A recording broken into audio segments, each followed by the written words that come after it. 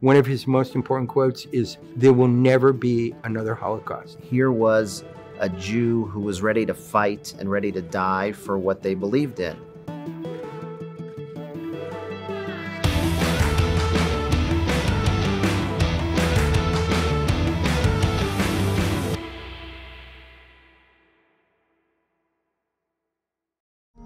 It's my pleasure to be bringing you special events coverage for JNS.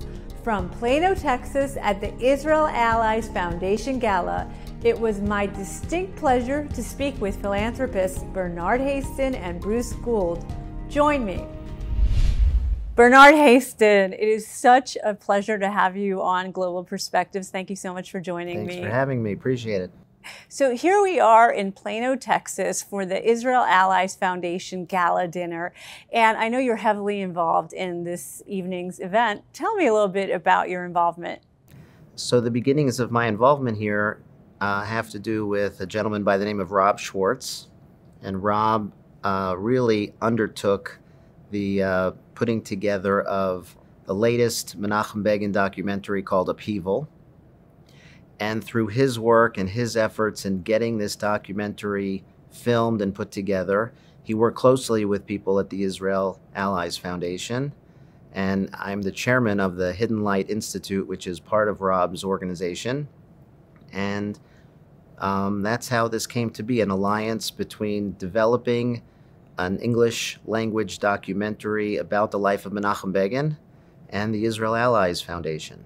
Israel Allies Foundation, tell me what you think is important about the work that they're doing. Well, the most important thing that they're doing is advocacy for Israel.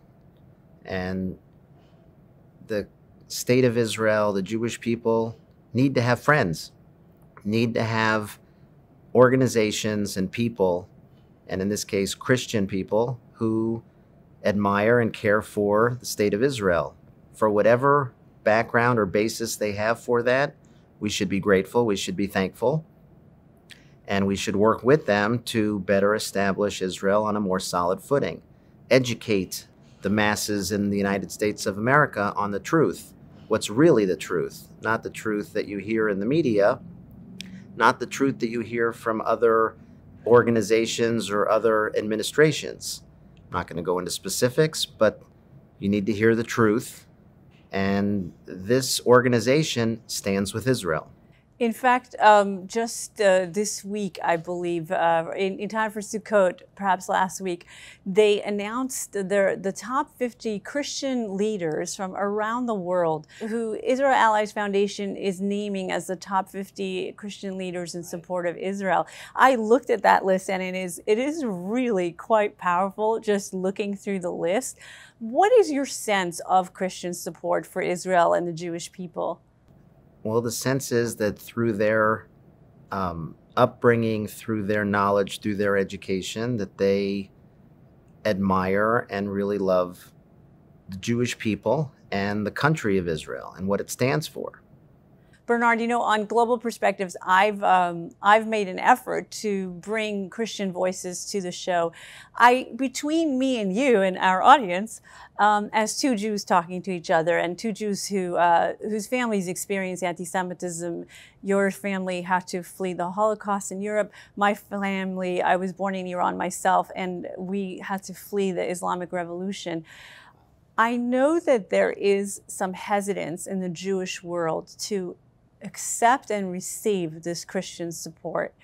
And given the history of the church in Europe, I think that historically I can understand where that hesitation comes from. But I believe that we're in a completely different place now in terms of the Jewish-Christian friendship. Right, I agree with you. We're in a different place. And we're talking to people, as I've witnessed it myself. They're not looking to proselytize. They're not looking to convert us. They're truly, honestly looking to help us. So I have a strong Jewish background. I have a strong Jewish belief. If these Christian groups are trying to convert me to becoming Christian, I'm strong enough and knowledgeable enough to say, I'm not interested in that. But that's not what they're doing. I have spoken to them firsthand. That's not what they're interested in. They do want a safe Israel and a safe Jewish people. What they think religiously beyond that, it's not my interest at all. I know that right now, here today, you have tens of millions of Christian evangelicals, and I describe them as evangelicals as they describe themselves. And they want our safety. They want our leaders to be secure in the state. And yes, peace would be nice. They would love a peaceful Middle East, etc. But they have their agenda of supporting us. It's clear as day. And it's something, going back to Menachem Begin, he was able to see in the 1980s. And he said, if these organizations are trying to help me, why should I turn my back on them because of our religious differences? No, this is a people issue. This is a liberal issue. This is something he said. And let us get along in those ways to advance both organizations, not only the United States, but also Israel. Let's talk about the legacy of Menachem Begin, because clearly it's a passion of yours. What do you think Americans don't know about the former Israeli Prime Minister that they should know? Well, the number one thing about Menachem Begin, that he was a proud Jew, and he would not deviate from his philosophy, from what he believed in, from early on through his life in Europe, and then being imprisoned, then coming to the British Mandate of Palestine, to really fighting for an independent Jewish state. It was his passion that really influenced my father. So my father tells the story about how in the DP camps he heard the speeches of Menachem Begin and earlier about Jabotinsky. And here was a Jew who was ready to fight and ready to die for what they believed in, as opposed to the defeated Jews in the DP camps who survived the horrors of Europe and the Holocaust. And here was someone giving the Jewish, Jewish pride, giving some Jewish, not only comfort, but strength to keep on going and fight for an independent state in Israel. So that passion and that drive led someone like my father to have, as my dad describes, that Menachem Begin was his hero from his teenage years. And the other aspect was my uncle, my dad's older brother, who came to Israel on the Altalena, survived the entire episode by jumping onto a dinghy in the Mediterranean and coming to, at the time, the Holy Land, by being shot out by fellow Jews. And it was really the drive of Menachem Begin to stop and cease any kind of civil war, any kind of actual war between Jews, and that another legacy of Menachem Begin to really be strong and courageous during a time to stop interfighting between Jews. There's so much there that you shared, and it's a part of Jewish history and Israeli history that I wonder if the younger generation knows anything about. The last question I want to ask you about is the next generation. There is some concern about the next generation of evangelical Christian teenagers and college students and their support for Israel and the Jewish people. As well, we know very clearly that young Jews certainly seem to have eroding numbers in terms of their support for Israel. What are your thoughts on what we could do better? My opinion is education. Yes, we live in a secular American society. I don't think the Jewish people and the Jewish organizations in the United States are doing enough on Jewish education. I'm saying that as nicely as I can, but I had the upbringing in Indianapolis to go to a Jewish day school. Most American Jews today don't. Public school is the way to go. Public school is the way to go back then. It is still today. And that's eroding, and that's assimilating the Jewish people today. We have to do more, we have to do better to get that passion in young Jewish families and adults. But it's intergenerational. It's not as strong in the, let's say, my parents' ages and years, and it has not been transmitted enough. We have to do more in Jewish federations. We have to do more in the Anti-Defamation League, in all of those causes, in all of those organizations. I'm not saying one's more important than the other. They all have to work together. Unfortunately, Reform, conservative, Reconstructionist Jews, Orthodox Jews, there isn't a lot of bonding. I've tried in my life to do all of those things, whether in Indianapolis or now in Chicago or Miami, wherever I am, but it's a huge challenge. We're not winning. We're not winning right now, but we have to keep trying. Well, bringing the passion back to Judaism and the Jewish people, it's definitely, I think, an important aspiration for us. Bernard Hasten, it's been wonderful to have you with me on Global Perspectives. Thanks so much. Thanks for having me. Appreciate it. Bruce Gould, it's so wonderful to have you with me on Global Perspectives. Thanks so much for joining me. You're welcome, and thank you for having me. So we're here on this really festive occasion of the Israel Allies Foundation Gala in Plano, Texas. And one of the honorees is related to the legacy of Menachem Begin. And you yourself are the chairman of the Begin Symposium. Yes. Tell us a little bit about that. So the Begin Symposium is an offshoot of making the documentary. And we wanted to try to figure out a way that we could really bring Begin's legacy and Begin's principles and what he stood for to a ongoing annual event that really is like a leadership conference, and it's being put on by the Begin Center in Jerusalem. Menachem Begin to me is almost like an iconic hero in Israeli and Jewish history. Tell us a little bit to the audience, though, why you're spending so much of your time and treasure, I'm gathering, on this project. You know, I've been involved in a lot of different organizations and things. And number one, I'm an ardent Zionist. I really fell in love with Israel when I first went there in the mid-90s. I've been there 35, 40 times since. Wow. And when Rob Schwartz, who's the executive producer of the movie, approached me and talked to me about his dream and what he wanted to do, I started to do some research, and I knew about Menachem Begin, but I didn't really know the real history and what it meant to Israel. And you know, when you're a leader and you're leading a country, you're not always given the credit and the honor that you deserve. But your legacy really comes 30, 40, 50 years later when somebody looks back and said, you know, he really changed the course of a country and of Israel. And I think that the Jewish people have to understand how important he was to Israel and what Israel means to the Jewish people.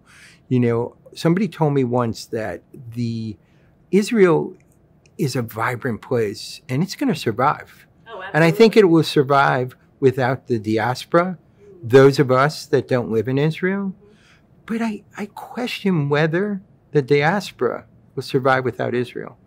Well, Bruce, I think that's a really important question, and especially because today we're finding some disturbing trends here in the United States of young Jews feeling less and less supportive of Israel, and I think less attachment to their Jewish identity, and as well even among evangelical Christian younger people, and of course the broader society in the United States.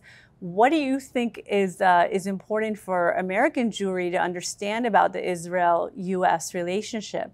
Well, and this is why I think people have to understand what Menachem Begin did. Menachem Begin made Israel an inclusive country. he was responsible for Ethiopian immigration. He was responsible for Russian immigration. He was responsible for the Ukrainians. When these people were oppressed and they couldn't practice their religion and their freedom to exercise the way they wanted to believe in their faith, Israel opened their doors and let them in. And that was Menachem Begin. That's what Menachem Begin did.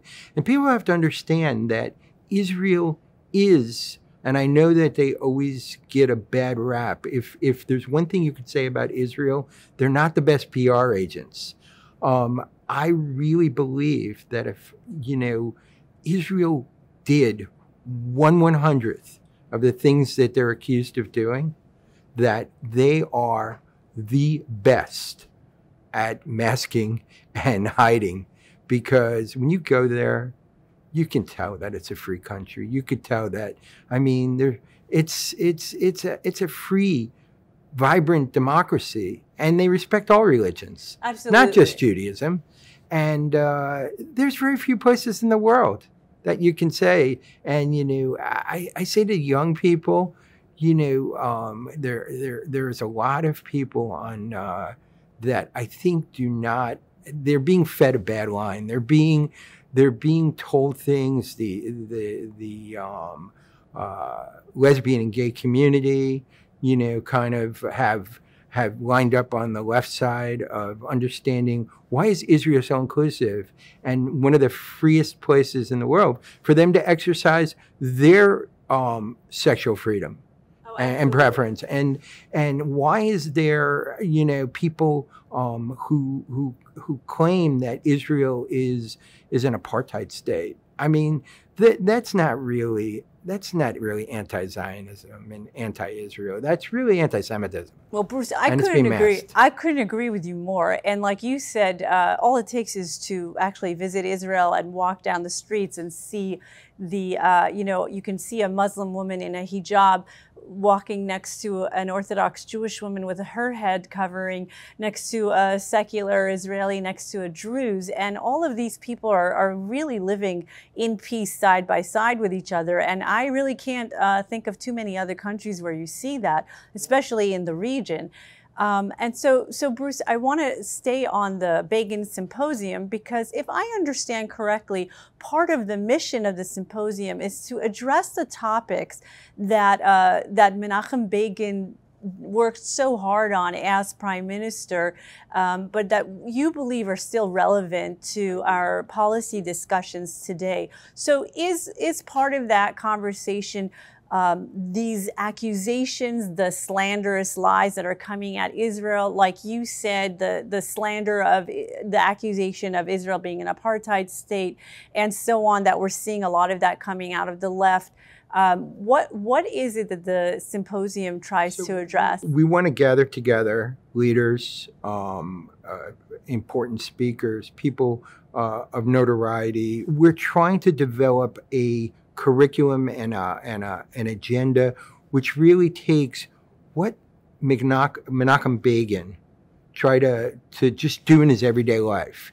And I don't think that when you interview some people and look at Menachem Begin and you watch the documentary, I don't think he really, like a lot of leaders, cared about what people thought we're going to think about him 20, 50 years down the road.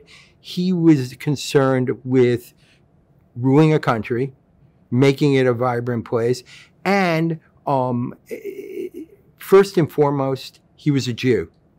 And it was very important for him to make sure that there was a place on this earth where Jews, if they wanted to go to live in freedom and in peace, there was a place to do that. And one of his most important quotes is, "There will never be another Holocaust. It will never happen." And that was his promise, and that was his ambition when he was prime minister. And he didn't always make the right decisions.